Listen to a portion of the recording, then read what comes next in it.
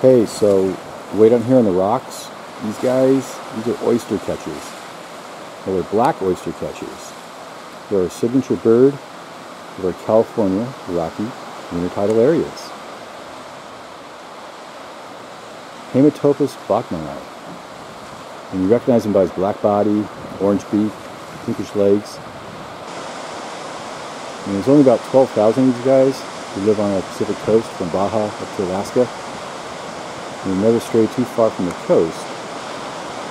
And they use their strong bill to remove food from the rocks, like mussels and other shellfish.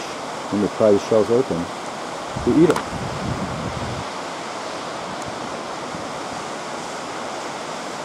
Wow, these guys are really, really cool birds.